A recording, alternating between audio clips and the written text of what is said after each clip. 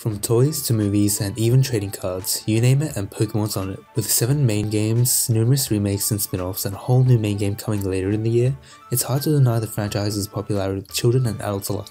Heck, just look at the phenomenon that was Pokemon Go. I haven't seen a game bring gamers and non-gamers together quite like that. Granted, that app was more of an experience than a full-fledged game, the impact it had on gamers and non-gamers alike was unbelievable. And basically, this is what's going on right now. There are maybe 1,000 people playing the game. With appeal like that, it's no surprise that the series is celebrating its 20th anniversary this year, and what better way to commemorate this special occasion than with a mini retrospective. I'd love to cover all the games in the series, but that would take forever, so instead I'll be talking about Pokemon Red, Gold, and Silver. So how did Pokemon become the gaming juggernaut it is now? To answer that question, we need to go back in time. Back to a simpler time. A time when a young boy could go out and catch bugs in a forest or by the river. Born in 1965, series creator Satoshi Tajiri grew up in a rural suburb in western Tokyo. As a child born in the post-Godzilla era, he was fascinated by and took a keen interest in manga, anime, and most importantly, bugs. He would often observe bugs and take them home with him to learn more about them. His obsession with bugs would earn him the title of Dr. Bug amongst his friends. As time passed, however, his interest in bugs would fade as a result of urban development. Less natural growth meant less bugs to find as a result, and a lot of children started to play indoors instead, including young Tajiri. His other interests were still intact, and he was a big fan of Ultra 7, a show that featured a protagonist that would use capsules to summon monsters to fight for him. Sound familiar? Tajiri's interest in anime was so great that if it had not been for video games, it would have been likely that he would have gone into producing anime instead. In 1978, a little game called Space Invaders was released. It had a simple concept: defend yourself against a wave of incoming aliens by blasting them out of the sky. You're given 4 barriers to protect yourself, and the game becomes progressively harder. If you got hit by the alien's laser and lose all your ships, then it's game over.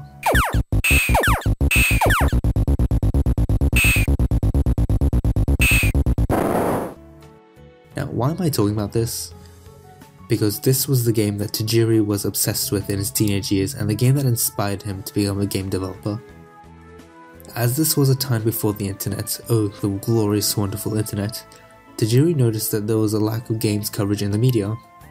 He decided to take things into his own hands by creating his own gaming magazine called Game Freak. He, along with Ken Sugimori, would create a magazine focused on giving hints and tips about games such as Donkey Kong.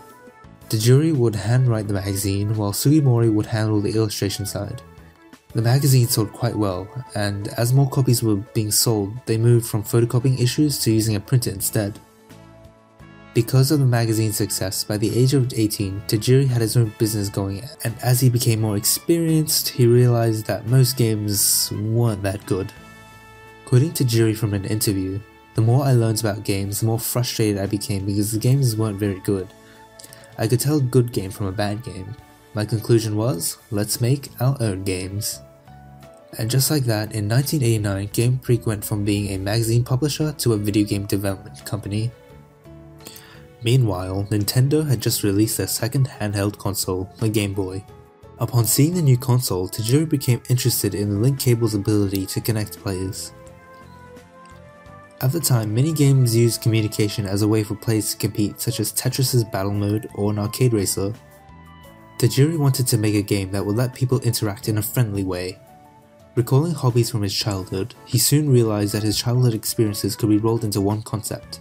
He envisioned a game where people could go and collect creatures and store them in capsules like the one from Ultra 7, a clever amalgamation of his bug-catching hobby and the show he enjoyed when he was younger. Planning for Pokemon started in 1990 with Tajiri as the director. The first thing I want to talk about is the name. Originally, the game was going to be called Capsule Monsters, but trademark issues meant they had to change the name. They tried Capimon, but that name didn't feel right, so instead they went with Pokemon, a portmanteau of Pocket and Monsters. The name stuck, and now it was on to fleshing out the concept itself. Tajiri was fixated on the link cable and visualized organisms being able to travel on it. And with both packs, you can catch them all. This led him to the concept of trading between players and became the central idea for the game. Quoting from producer Tsunekazu Ishihara, What Game Freak focused on was creating fun gimmicks like how to make trading more interesting. So it's clear from the beginning that they wanted to focus on player interaction, but what kind of gameplay did they want? Action or RPG? In Japan, the RPG genre was more popular than the action-oriented games. This was probably because of the fact that arcade machines were much costlier to operate in Japan than in America. As a result, people in Japan became fascinated by RPGs, games you bought once and could get lots of playing time out of, and this is the direction Game Freak wanted to take the game. The story of the game was initially going to be more like a traditional RPG, where our hero fights an evil villain, but they thought a story about a boy completing their Pokédex would be more appropriate.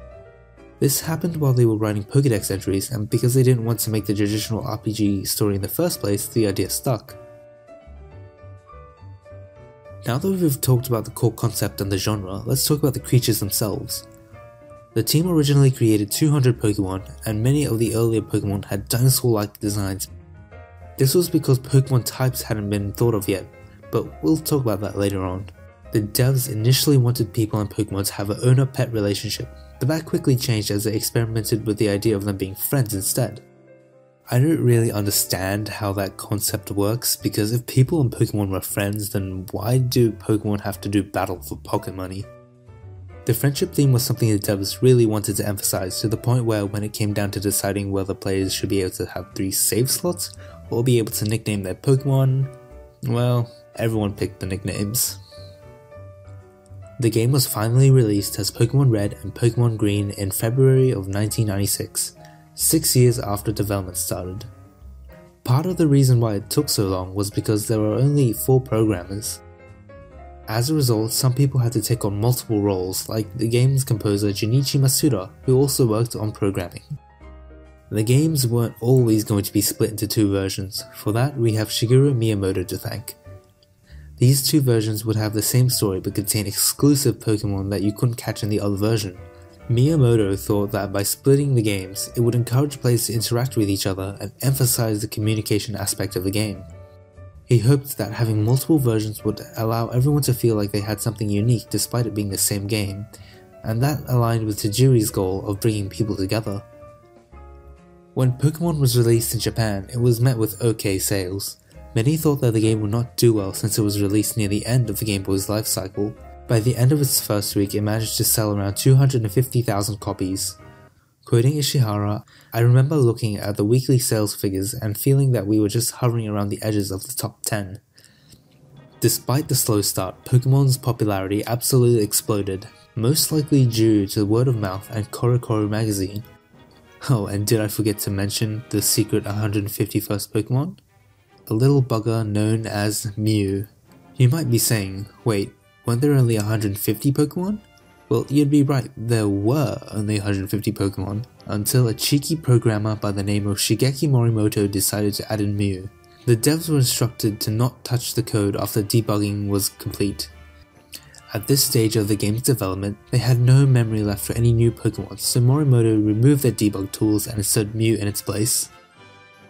Well, after debugging of course, and it was probably thanks to Morimoto's handiwork that Pokemon exploded the way it did. Due to an unintentional bug in the game's code, some people were able to encounter and obtain Mew. Just imagine, an elusive 151st Pokemon that was so rare it wasn't even counted by the game. As a kid, you'd be pretty determined to be the first person to catch the mythical Pokemon. Word spread quickly of this mythical Pokemon, and soon, the Pokemon games were flying off the shelves. Anyway, let's talk about the game itself. The game starts with you talking to Professor Oak, who gives you a brief exposition on the world of Pokemon. You then get to choose your name and remind Oak of the name of his own grandson. And then you are transported to your room. After you go outside, you are quickly stopped by Oak again, who brings you to his lab. Here, you are given the choice to pick one of 3 Pokemon to take with you: Charmander, Squirtle, or Bulbasaur. After you complete a small errand for Oak, he then gives you and your rival a Pokédex, and then your adventure begins.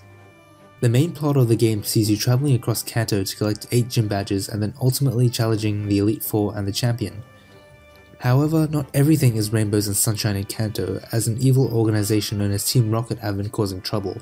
From stealing to exploiting Pokemon, I definitely found this to be the most interesting part of the plot. especially when you find out that their leader is Giovanni, the final gym leader. Unfortunately, the rest of the plot doesn't really hold up as well, and this was likely intentional. According to Ishihara, in an interview he said, for Pokemon, even though it basically uses RPG gameplay, what we're aiming for is not to tell a story but to enjoy trading and battling through a communicator. The devs wanted the game to be unclosed, meaning that even after the player finished the game, they had something to do, and that something was to complete the Pokédex. And this was really to emphasize player interaction. The game itself played like a traditional RPG at the time. It comprised of an overworld where you could interact with NPCs and have random encounters in designated areas such as tall grass and caves. Random encounters, my least favorite RPG mechanic. I mean, it's not bad per se, it's just annoying. Like, all I want to do is heal my Pokemon, why are there so many Zubats in this cave? Anyway. The other side of the gameplay was the turn-based combat, and this is where things get a little more interesting. Each one has a type that is strong against another but weak to the other type. For example, Charmander is fire, Squirtle is water, and Bulbasaur is grass type. It doesn't take much to work out how they interact, but I'll explain it anyway. Fire is weak to water and strong against grass, water is weak to grass but strong against fire, and grass is weak to fire and strong against water. This simple rock, scissors, paper interaction was added because the devs thought that having strong and weak Pokemon would make the game tedious. And I have to say, as simple as it is, it adds a lot of needed depth to the combat. With 15 different types and many Pokemon having dual types and being able to use moves of different types, it made for engaging battles that kept you on your toes at all times. Quoting composer Junichi Masuda, the person responsible for the iconic Pokemon tunes we all know and love today, one of the base concepts of Pokemon is to really make it playable for anyone. I really think this direction was the right one, as it allowed a competitive scene to develop in later iterations. I mean, can you imagine Pokemon with action commands? At one point, the devs played around with the battle mechanics so that the text would display that hurt or that really hurt when Pokemon were attacked, but they found the HP gauges more intuitive. Although I wouldn't be surprised if that's how the iconic phrase "it's super effective" came into existence. In terms of the music, I found the chip tune to be charming and strangely infectious. It isn't hard to see why the chipper tunes and classic themes from the first game are so iconic. My hats off to you, Masuda. Okay, so that ends part 1 of the retrospective. In the next part, I'll be covering Gold and Silver, and in part 3, I'll cover Heart Gold and Soul Silver. I'll see you then.